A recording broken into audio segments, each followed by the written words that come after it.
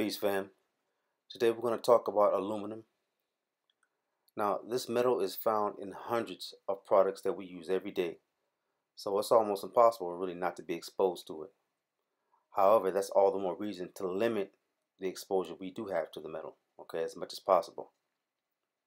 Now, aluminum has a very high leaching potential, and in fact is generally considered to leach into any material or food that it comes in contact with for a certain amount of time.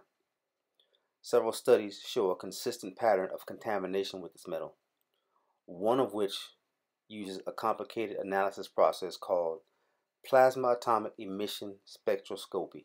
Okay, it's a fancy word. And this is where they basically ignite the material, the aluminum, and measure the amount of atomic particles in the emission of the ignition, or the flame. Sort of like making a mini explosion and then measuring the particles per square inch or some other micro measurement of the particle release.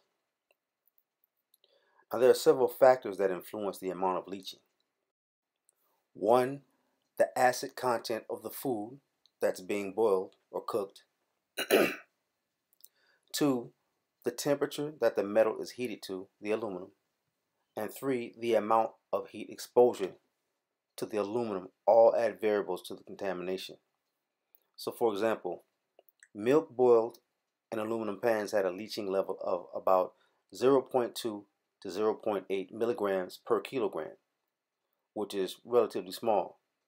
Now, tap water boiling in aluminum pans yielded leaching of about 0.54 to 4.3 milligrams per liter. But the longer the water boiled, the more aluminum leaching occurred, all the way up to 17 milligrams per liter. Now, that's considerable in my book.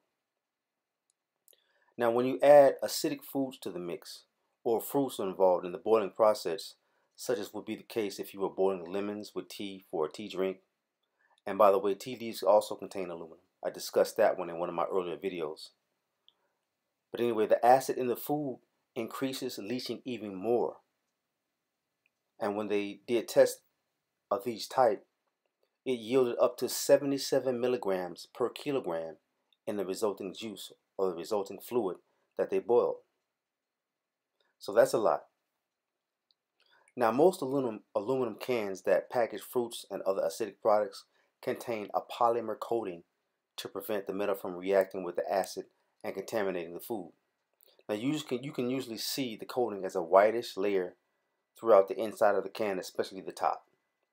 Now, the problem is this coating is called bisphenol A, and that's proven to interfere with human endocrinology, okay, your hormones.